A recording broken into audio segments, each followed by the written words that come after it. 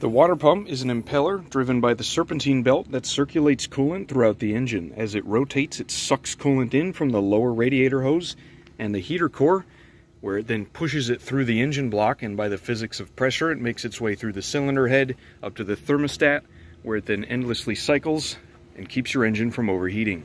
A water pump is not intended to last forever. These are normal maintenance things that eventually give up, usually by bearing failure. This will typically make a noticeable grinding noise, the pulley might wobble as it spins, and it can leak from the weep hole, which is intentionally manufactured in all water pumps to warn you of its impending doom.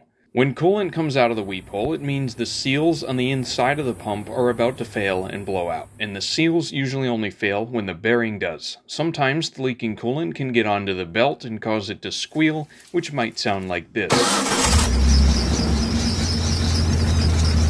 So, if you have any of these symptoms, replacing the water pump should be your very next priority.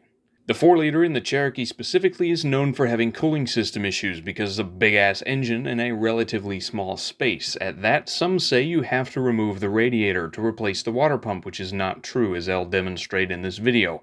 However, if you have no records of your Jeep and have no idea when the last time any cooling system components were replaced, you may as well do the radiator, its hoses, and the thermostat at the same time, which not only gets the engine cooling at nominal efficiency, but gives a lot more room to work on the water pump, kind of buried down in there. In my case, this water pump is actually only 3 years old, but I don't discredit it for failing because my cooling system is extremely contaminated with rust from a previous owner running plain hose water in this thing. I've already flushed it out once, but when the inside of the block starts rusting, there's really no coming back from it. So if anything, to anyone watching this, please do not ever run plain water in a cooling system, even if you live somewhere it never freezes.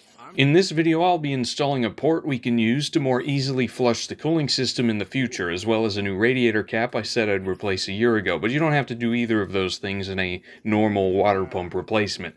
The only thing you'll need is a new gasket for it, and optionally this metal pipe is commonly difficult to remove and is not included with a new water pump, so you can replace that too or reuse the existing one. It is important to know that the earlier engines from 1987 to 96 used a different belt routing and tensioner, and the old Renix Jeeps have a closed-loop cooling system, so the overall process is going to vary a little bit on the older ones, but the water pump itself is the same part. For tools, nothing crazy whatsoever, just an 8mm, 15, half-inch, 9/16, a whole bunch of extensions probably, a spill-proof funnel. I mean, just get one of these.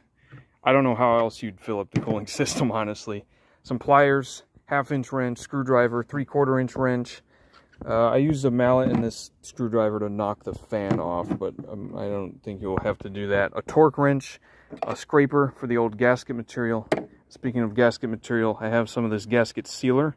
You don't technically need this, but since the 4-liter uses paper gaskets for the cooling passages, I've never been able to get them to seal unless I use this stuff, so.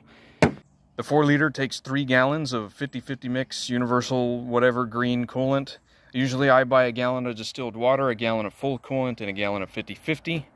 And then some paper towels, obviously we're replacing the water pump. And then in this video, I'm going to be flushing the system out. So I'm going to use a garden hose. And I'm also going to be installing one of these fittings on my heater hose so that it's not so difficult to flush out in the future. But you technically don't need to do that if you're just replacing the water pump. Important not to forget a bucket of some sort to properly dispose of your old coolant. And don't forget a gasket for the water pump if yours doesn't come with one. This one came with one, but if it doesn't, make sure to get a gasket. Step 1 is to make sure the engine is entirely cooled down. Let it sit overnight, and when you can safely remove the radiator cap, go ahead and do that. Both of the radiator fans got to come out, so we have at least some working room. Unplug the coolant overflow hose and the electric fan before removing the 2 8mm bolts on top. That's the first time I've broken that bolt, and I've had it out like 8 times now.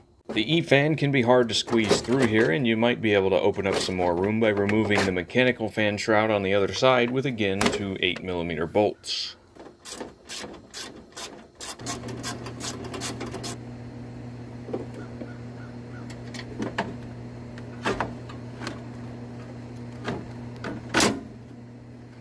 Before loosening the belt, we'll use its tension to our advantage. This is your opportunity to crack the pulley bolts free. Do not remove them yet, on both the water pump and the clutch fan.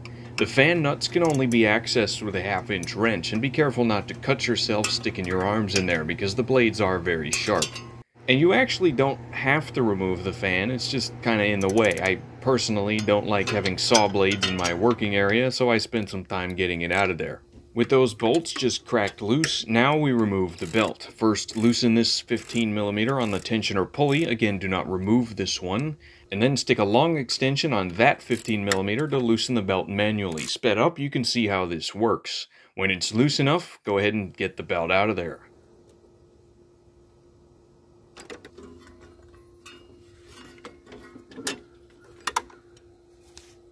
Now we can remove the fan the rest of the way. They do typically get stuck on there, so I just smacked it with a hammer a few times, because what else doesn't that fix? You can take its pulley off and check the fan bearing for any unusual noise or resistance. If this bearing is bad, you'll have to find an AC compressor bracket to replace it. On the other side, let's get the power steering pump out of here. And again, you actually don't need to remove this, but I'll tell you, replacing the water pump is a pain in the ass with all this still attached. The power steering pump bolts to the belt tensioner, which bolts to the water pump, so leaving it in there means you'll just have something else in your way.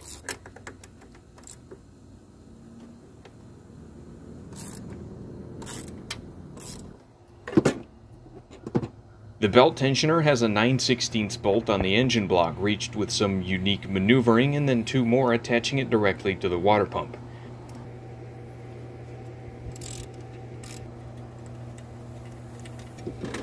With the belt tensioner gone, I used a bungee cord to hold the power steering pump off to the side. We can finally drain the coolant, which there is a valve for on the passenger side of the radiator, but it drains so worthlessly slow I just prefer to take off the lower radiator hose from the water pump itself, draining the engine block and radiator in about 12 seconds.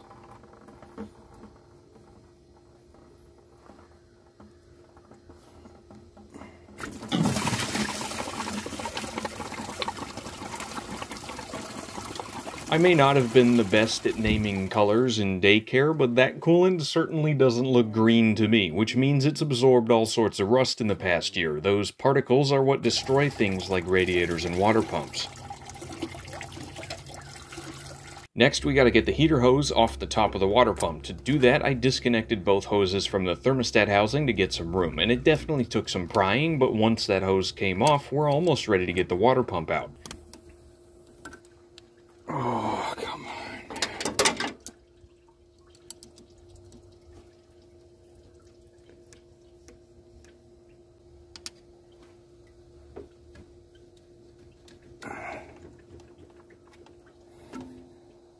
You should be able to remove the pulley bolts by hand, and with that off, you can access the 4 1/2-inch bolts that hold the water pump to the engine.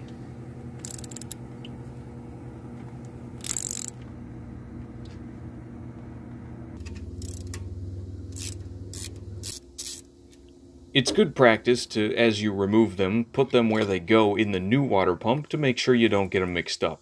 Usually engines will have a lot more than 4 bolts holding a water pump on, so in the Cherokee's case it's not essential. The only bolt that's different than the other ones is the one on the far driver's side, which shouldn't be hard to remember because it'll only fit properly in that one spot. But with the bolts out, just yank the water pump right off. Now I'm going to spend some time flushing out the cooling system in hopes of keeping it serviceable. I first shot water through the radiator cap and upper hose until water came out clean from the lower hose, and then because both heater hoses were disconnected, I moved them over the fender to avoid getting the entire engine bay drenched in water.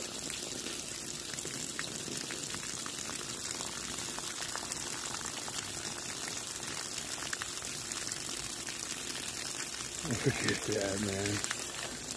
Okay, it's starting to clear up already, though. Okay, there we go. Alright, and after you get it clear going one way, let's go the other way. There, see? It's all dirty again.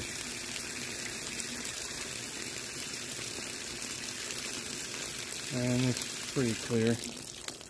And this is all you have to do to flush a heater core, really, is just keep going back and forth with it like this. I mean, the first time I did this, when it hadn't ever been flushed, it took me half an hour of doing this. before water came out clear. Half an hour. This was only after a year of it being contaminated, and it only took, what, 30 seconds to a minute.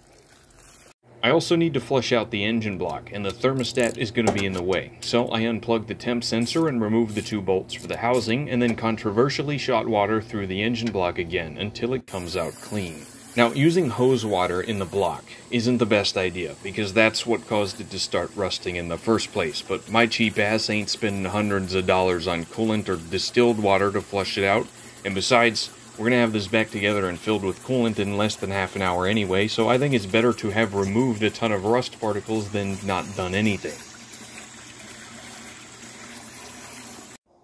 Well, I tell you, after only about 20,000 miles of running actual coolant in this thing, the inside of the block is starting to look a lot better than it was when I first got it.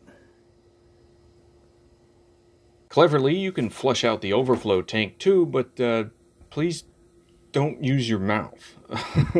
My bottle was actually pretty stained inside, so I ended up removing it anyway and rigorously flushing it out with the hose.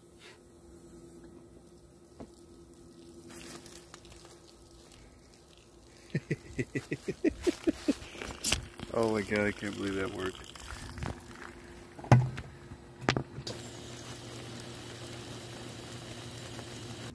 You want to make sure your water pumps are the same. You got the same bolt holes in the same places with the same pulley.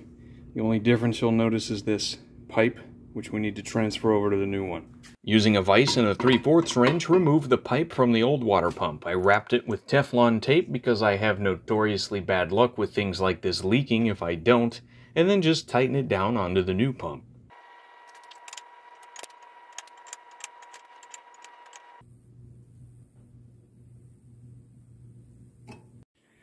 We're going to tighten this hose down until it's pointed exactly perpendicular to the rest of the water pump. So probably about right there. We can fine tune it on the engine. Back on the engine, it's time to scrape off the old gasket material on the block, which, although tedious, is very necessary. Spend some time here. Make sure to get that surface clean because you know it'll leak if you don't.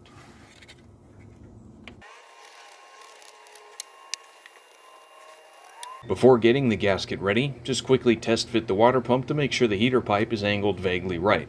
Now I'm going to coat the gasket surface on the water pump with sealer, because like I said, I've never gotten a paper gasket to seal a coolant passage without this stuff. Maybe skill issue, I don't know. But just make sure not to get any of it anywhere else. It's very sticky and hard to remove.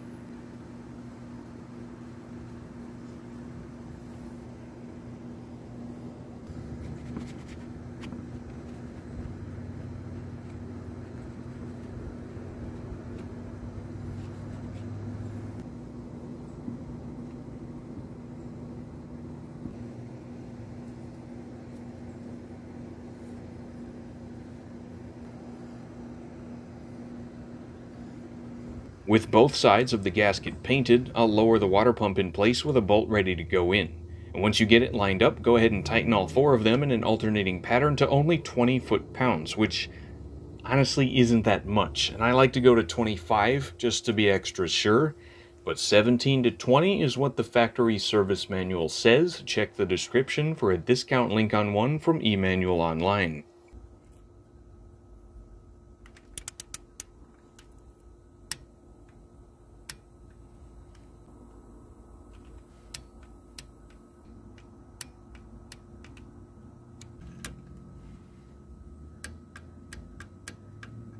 Once it's tightened down, spin the pulley a time or two to ensure nothing's seized or caught up. And before we get too far, you can now finely tune the angle of the inlet pipe. Now it's really just a matter of plugging things in and putting everything back where it's supposed to go. It's common practice to replace the hose clamps when doing stuff like this, but mine aren't all that old and I knew I'd be able to reuse them.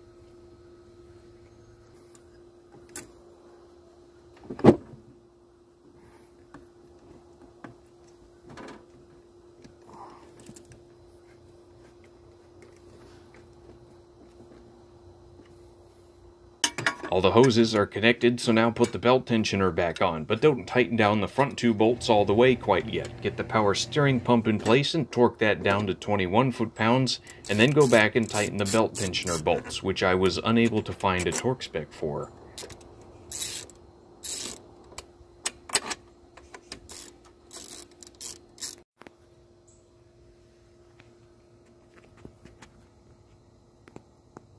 Go ahead and put the water pump pulley on as tight as you can reasonably get it, and then get the belt back in before the mechanical fan, just so you don't have to fish it around those metal blades.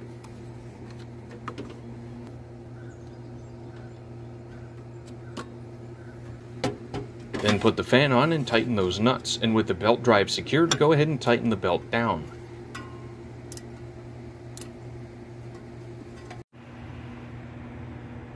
At the belt's longest stretch between the compressor and alternator, twist it, and when it can't twist more than a quarter turn, it's tight enough, and you can lock in the manual adjuster.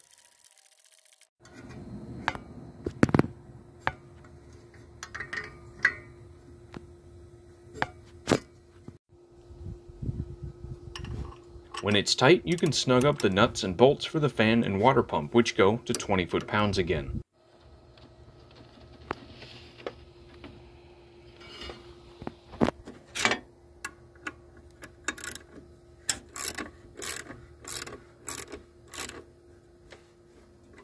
Get the fan shroud back in, bolt it down, get the electric fan back in, attach the overflow hose and connector, and bolt it down. I used a zip tie for the one broken bolt, thanks stars. And with the fans back in, all that's left is to fill the system with coolant.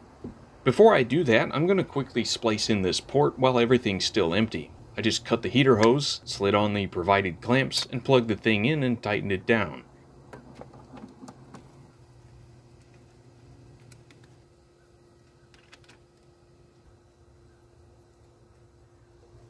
What this is going to allow me to do is hook up a hose here and be able to pump water through the whole system. It'll come out of the radiator cap, and that way I can flush it regularly without having to take everything apart, so that should be nice. Now, using a spill-proof funnel and its adequate XJ attachments, pour in a 50-50 mix of antifreeze and distilled water. When the funnel stays full, start the engine and let it idle until the thermostat opens up. While idling, check over the whole system for leaks.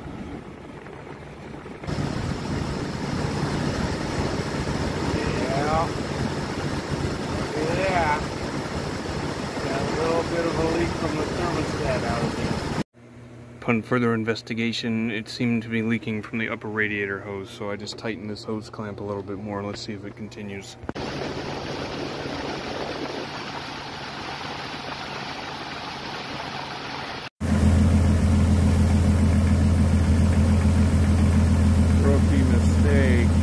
You can see this new coolant is already turning brown. Like I said, it's hard to recover from a rusted engine block, but I think periodic flushes will keep this one going.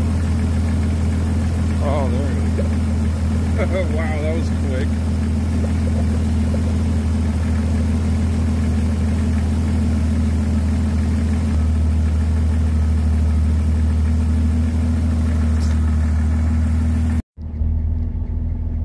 Kind of just chilling around operating temperature. Just let it idle for a good few minutes. Try shaking it.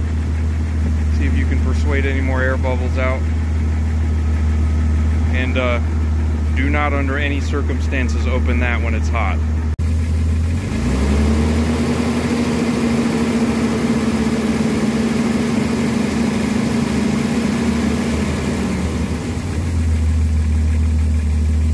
When the coolant stops bubbling, put the stopper in the funnel and equip the normal radiator cap. I then put the extra coolant in the funnel right into the overflow tank. Okay, with my finally replaced radiator cap, you may notice the overflow tank is pretty full because I dumped a whole bunch of extra coolant in there.